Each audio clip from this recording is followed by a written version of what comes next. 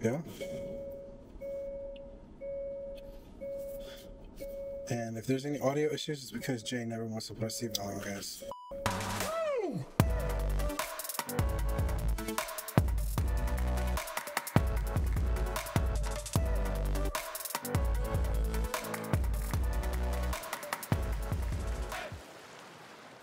What's up, guys? We're here in Miami. JC, what are we doing today? We are in South Beach. We are gonna do something really cool today. We're gonna go check out Julian Sprung, granddaddy of everything that is saltwater aquariums. We're gonna go check out his facility. We're gonna see his ponds, saltwater ponds. We're gonna see his mangroves, and we're gonna talk to him and see what he's up to and what he's doing.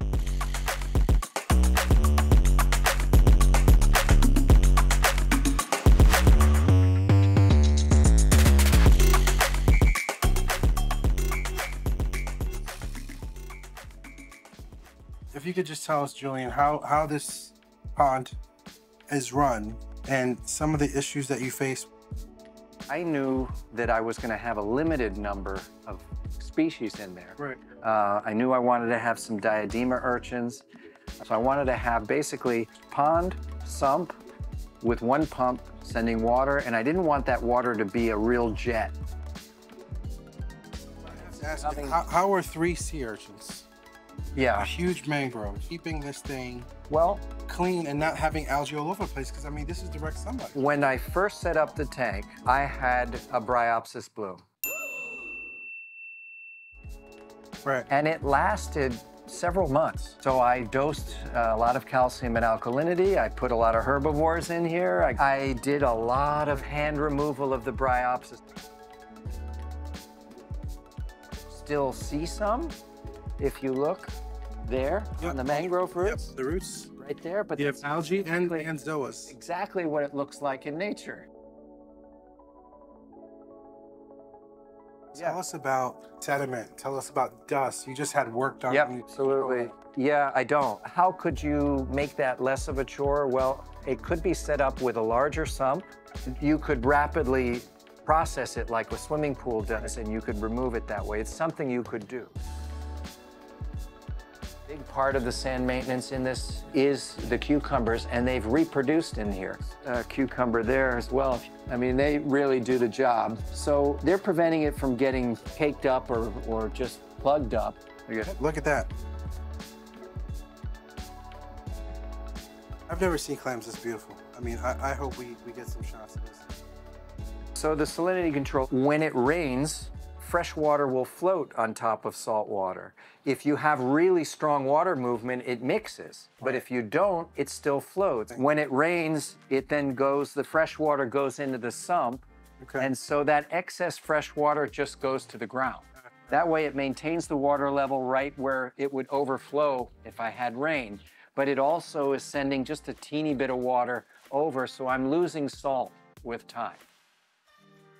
Nutrients are not a big issue, but how often are you doing water changes? That is the water change routine. Okay. So it's the fresh water is doing that, and I add some salt, and that's it. The simplicity in all this, Jay, is the genius of it all. Let me show you a little bit of this too. So it's simple.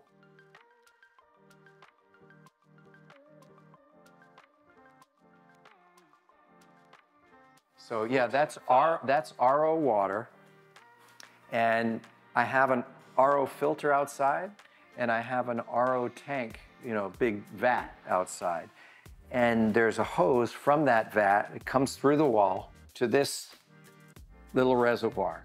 With this Kimura pump, I pump to my freshwater tank. For the marine tank, for the reef, the same reservoir, pump water, here is the hose, to a 2 little fishies kalkwasser reactor. The way that thing works is you take spoons of kalkwasser and put it into the reactor, and when the water pumps in there, there's a little rotating head, and it mixes the kalkwasser that's sitting on the bottom to saturate it, and then it overflows saturated kalkwasser. And I have the pump connected to this timer. Turns on the pump once an hour for a minute. It's a limited period of time because kalkwasser elevates the pH. If you overdose kalkwater, the pH can shoot up too high. And I know from experience that 1 minute is safe. You don't have like a float valve or Nope, float switch, nope. just- It's dangerous to have a float switch control kalkwater because there's a lot of things that can affect the level in your sump. If we go to the other side, you'll see I also supplement calcium and alkalinity with a 2-part product called Sea Balance. This 2 little fishies Sea Balance. Water changes on this how frequently? Not very often, but small water changes every 1 to 2 or 3 months, but small. You don't have to change the water that often. Sea Balance is here. Part A, Part B. Yeah, using the Apex dose, 2-channel doser. Every 10 minutes it comes on and it comes out here. Okay. But, you know, this is basically chopped seaweed. As you can see, they're raring to go. They're loving it. Oh, yeah. And you'll see these guys Being robust. wait back over here. For the bits and pieces. Bits and pieces, yeah. And they all eat it.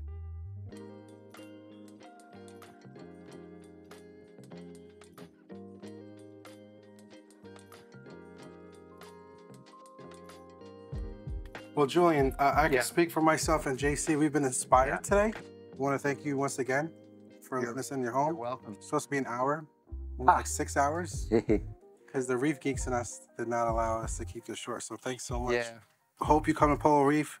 Really interested to hear about your thoughts on the tank and how we're doing things. And I'm looking forward to a large mangrove like this one.